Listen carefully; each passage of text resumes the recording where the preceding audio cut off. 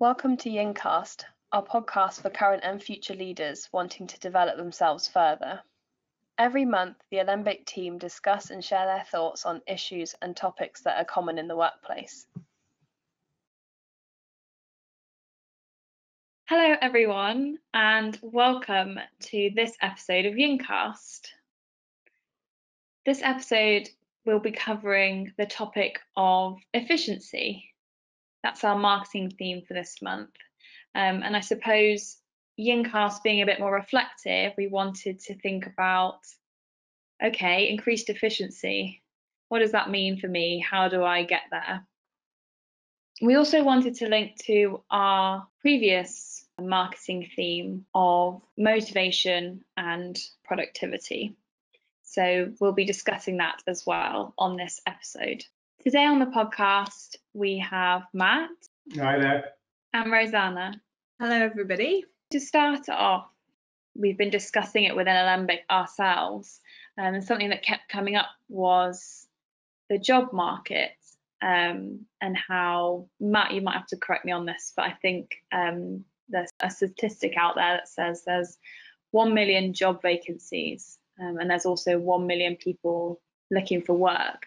I suppose that made us ask a few questions.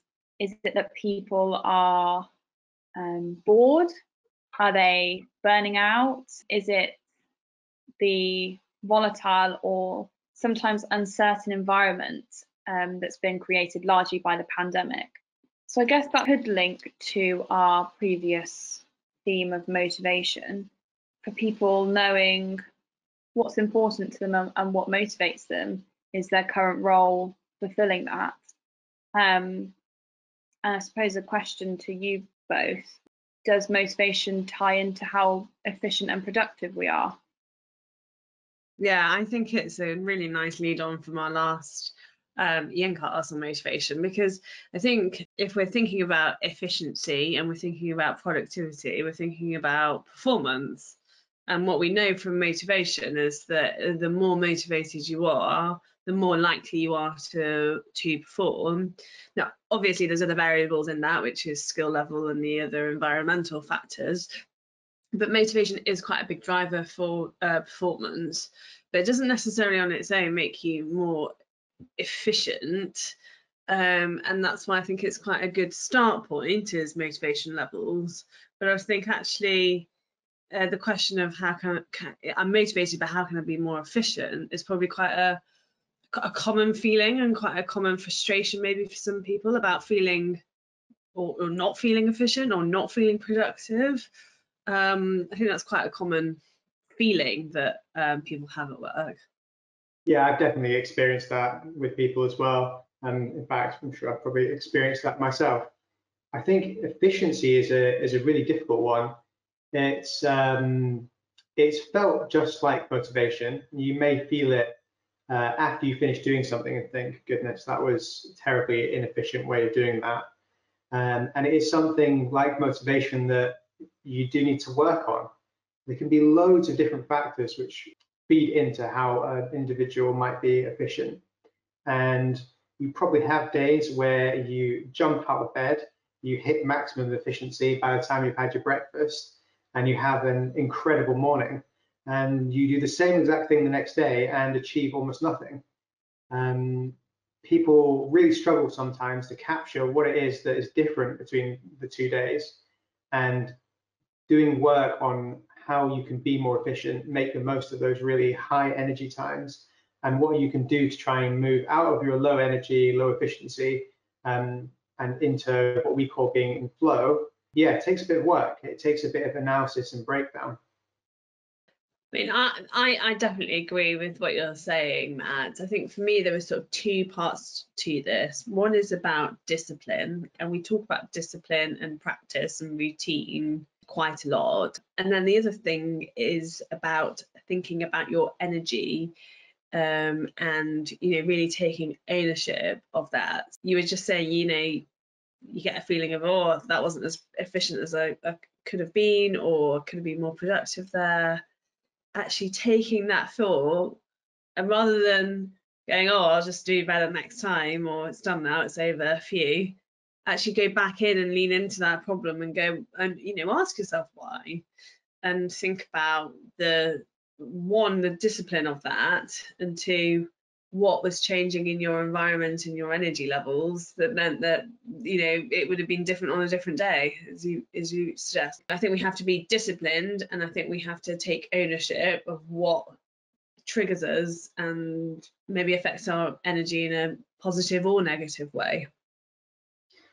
I think it's become such an important point, particularly, I know we had the point about the job market at the start, but we talk to clients all the time who are struggling with hiring, or they have limited amount of resource to work with, and they're looking to achieve an exit, or they're looking to grow, and they need additional output, and might not have lots of additional budget or capability to bring people into the business to deliver on that.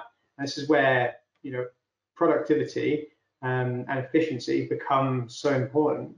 You can get a percentage increase in efficiency, and through your organization, if you can achieve that with a number of people, you can make up your extra headcount. But yeah, as you say, it is a discipline to work through the process of getting to that, and it can be a difficult conversation to have.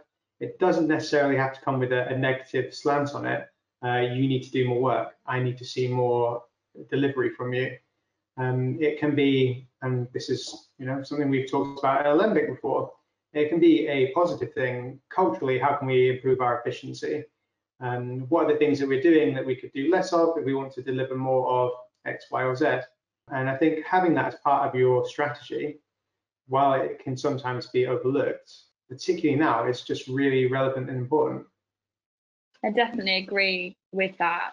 I just want to come on to the next point, because I think it links quite nicely to what we've been saying, is about thinking about and reflecting on, I suppose, ourselves, what that efficiency is like. What does it look like? What does it feel like? I think, Rosanna, you're also saying sort of, what does it sound like? You know, tapping into each of those different areas of it to understand what that really is for us. And I think, Rosanna, you were saying as well earlier, just how it's, you know, we're each responsible for that. And it's so important to know what that looks like in the moment, rather than, as we were saying, maybe after it's happened, whether you were efficient or not. Yeah, I mean, like, it might feel random, or it might not feel random. You might have quite good granularity and quite good self-awareness on, you know, managing your energy and ultimately managing your efficiency. I suppose it's actually just asking yourself, you know, if you think about the most efficient version of yourself, the most productive version of yourself, where are you? What are you doing? What were you doing before? What are you going to do afterwards? It's quite environmental. So really thinking about how you can prepare yourself. And these are sort of like basic things. So making sure that you're well hydrated. If you're feeling that slump, often you know, there's a mid-afternoon slump, you know, what are you doing to sort of re-energize yourself? Exercise is a great thing. So just walking around in the afternoon's good for you. Going outside, you know, being in nature is really good for your negative ions. It helps manage your positive energy. Other things that around you that might, you know, in the external environment, you know, some people sap energy from you. All of these things affect your energy levels, and in turn affect the way that you can, you know, turn up and be efficient. The other thing I was just going to say, though, is efficiency isn't always about moving quickly. And so actually being in the right sort of energy state sometimes allows you to go, actually, we need to slow down here. Because we're rushing and going quickly, are we more likely to make a mistake here? And actually just slowing down and using some reflection, which isn't led by the emotions or the urgency or the sort of impulsivity and patience, but just being really clear on when to go quickly and when to slow down. And I think that's a conscious thing. So not allowing your emotions to sort of lead the pace that you're at. There's a classic thing of, I can only work to deadlines. That's quite emotionally led. You're working quicker because that's an emotional commitment to the deadline. So I suppose, is there a way that you can manage your energy so you don't need a deadline, but you can still be efficient and productive? You make a really good point about it being very individual. I was talking to a client this week about this, and we were talking about productivity.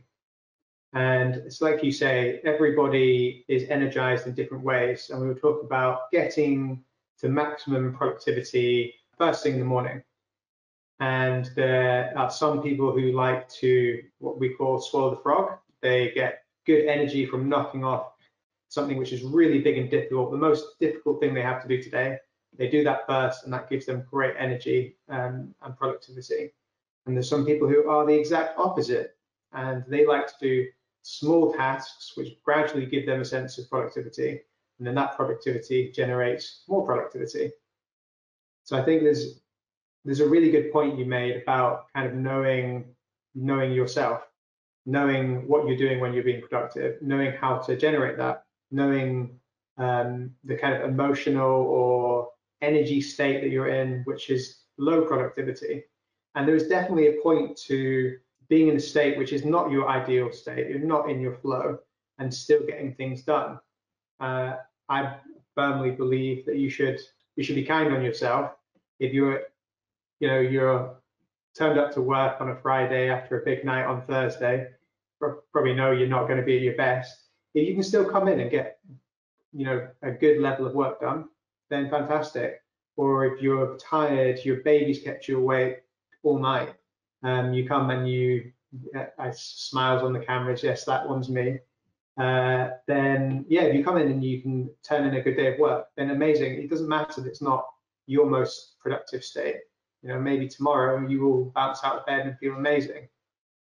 But there's definitely a balance to be struck, and there's definitely marginal gains to be made in all of those different areas, which adds up to a lot. I think as well, there's also a point that Rosanna made when we've been speaking about this previously that I think is really important that we note here as well. Rosanna, you said that efficiency doesn't necessarily mean you're doing more. It actually means that you're doing less, but in a better way.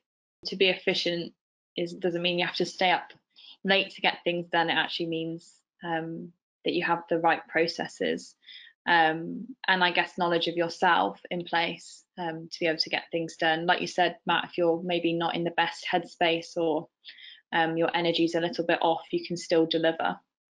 Yeah, I think I just like the idea of just thinking about efficiency as doing less and doing the right things as well. Yeah, I think that's a really good point. It definitely talks to the fact that you can always do more, you can always work for longer, and you can always make your work a higher quality. But at some point, you have a diminishing return on that, and it becomes what you probably describe as unproductive. So I think knowing where that balance is, knowing that you're providing good added value for what you're doing, whether it's for yourself or for your work or a client, and knowing when the right time to stop is also a really important point about remaining productive and efficient. I think there's maybe 2 points to add to that. So this is like a classic 80-20 rule of Pareto's principle of getting 80% of the way there, and that being quite efficient way of thinking about it. But I suppose we all really value high quality outputs, and this isn't in sacrifice of any customer service or quality.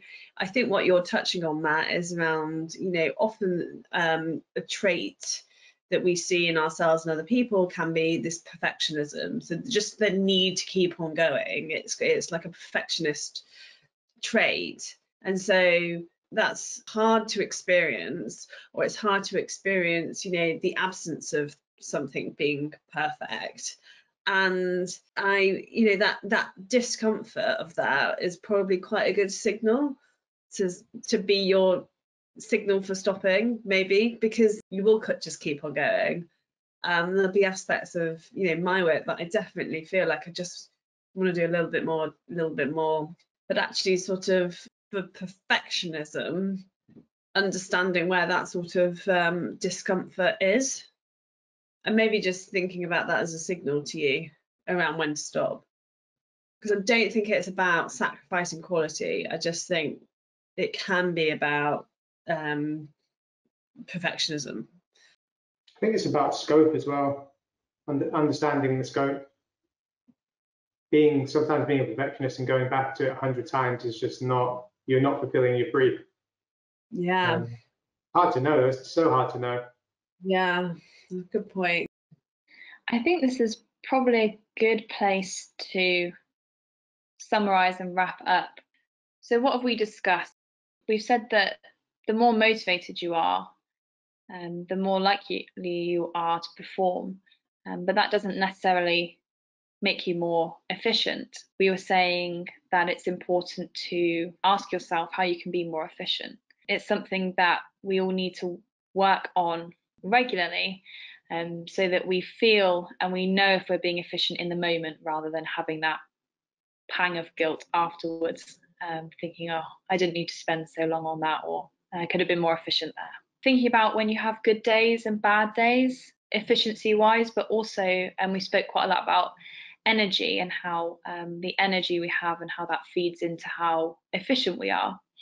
So thinking about what a good day looks like for you, and maybe what a not so good day looks like, and what are the differences there, and practicing that and being really disciplined with ourselves on doing that regularly, so that we have this clearer picture of what makes us efficient and what gives us that great energy. We've also spoken about some of our clients that we've been speaking to, and how at the moment they currently have limited resources, but there's a need for more, producing more. So really highlighting the importance of productivity and efficiency there. And again, we've just said about how efficiency isn't always about doing things as quickly as possible. It's really about knowing when to get that balance right between making decisions quickly, but also slowing down, stepping back and reflecting. Rosanna made a great point about not allowing your emotions to lead the pace you go at. So, for example, not just working to deadlines and working on that stress. How can you instead thinking about how you can manage your energy, so you don't need a looming deadline to get things done? How do you find that flow and that productivity and that efficiency? And the final point we were talking about was how you can always do more and make your work of a higher quality, but knowing where that tipping point is between providing more quality for the client and it actually becoming unproductive and maybe not adding value. And we talked a bit about the Pareto 80-20 rule, and that need to step away from perfectionism and remembering the scope. Thank you for listening to this episode of Yincast. We hope that you will join us again soon. We really welcome your feedback and what you want us to cover next. Just a reminder that Nick, Matt and Rosanna will be hosting our Strategy Cafe, which is our free leadership webinar for those that don't know, on the 25th of November on the same theme about efficiency. It's called How to Create Something from Nothing, and they'll be discussing how to drive efficiency when you can't hire more people. They'll be sharing their tips on identifying and tackling inefficiencies in your business and how you can go about boosting productivity. As always, you can sign up on our website, alembicstrategy.com, under the Get Involved section. We hope to see you there. Finally, keep an eye on our socials and our website for articles from the team on the topic of efficiency, breaking it down into smaller steps to help you get started on your journey towards high efficiency. Thank you for listening to this episode of Yincast. We hope you enjoyed it. To get the heads up on future podcasts, you can sign up to our mailing list through our website, alembicstrategy.com, in the Get Involved section. If you enjoyed this, then you might also be interested in our other events. You can sign up to our newsletter for updates on our latest events and articles. Also, look out for Strategy Cafe, our regular leadership webinar, where Nick, our MD, interviews prominent leaders.